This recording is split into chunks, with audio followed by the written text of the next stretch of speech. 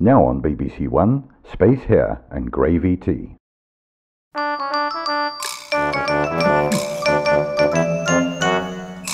Space, hair and gravy tea. Indeed. Space, hair and gravy tea. Really? Hairspray is all we need. Seriously? To make fanboys believe. Hairspray, an enchanting thing. Allegedly, the moon's gravity can lift the ocean tides nearly 2 meters up from 280,000 miles away.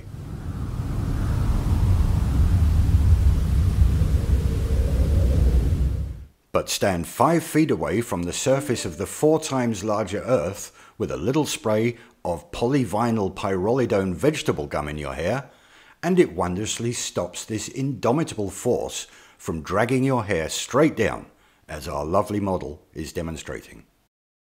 The proponents of density and buoyancy would point out that hair is denser than its surrounding medium of air, and therefore falls until it meets a force strong enough to counteract that fall, like the hair roots firmly attached to your scalp, or by putting a medium much denser than the hair below it to stop its descent towards a medium of equilibrium. For example, hair below it coated in much denser vegetable gum. Or gravy tea, whichever makes more sense to you. Now let's go to that magical place called space.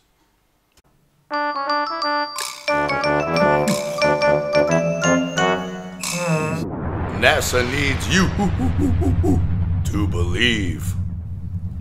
Fanboy proponents of gravity assert that gravy tea is a force, and therefore the reason astronauts and all of their equipment always floats around is because there is obviously no gravity in space. Which is also why everything is always secured to the walls in the ISS.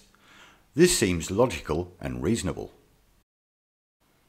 In gravity, this is what happens when you drop the mic. In zero gravity, the mic will stay still unless the astronaut exerts force upon it to push it in the direction he wants it to go.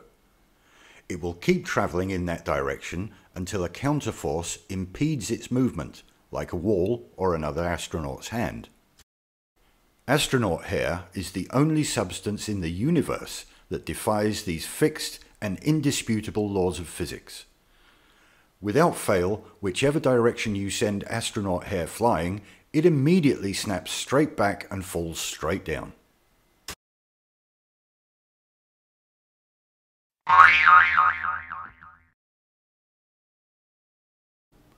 Even with short hair, once again, zero gravity,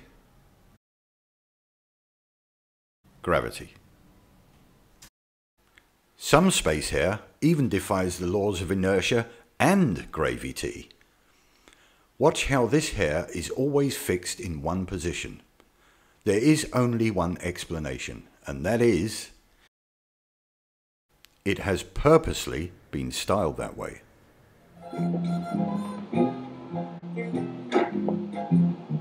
This is glue, strong stuff. When in fact, here's how hair should behave in zero G.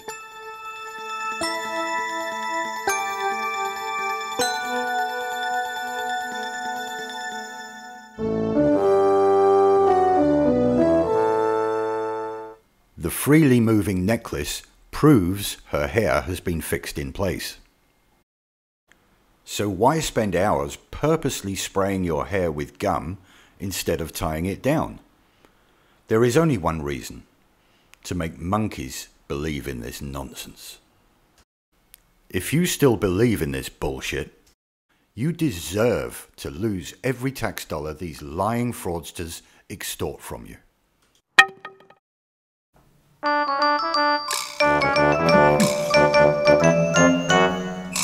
Space, hair and gravy tea. Indeed. Space, hair and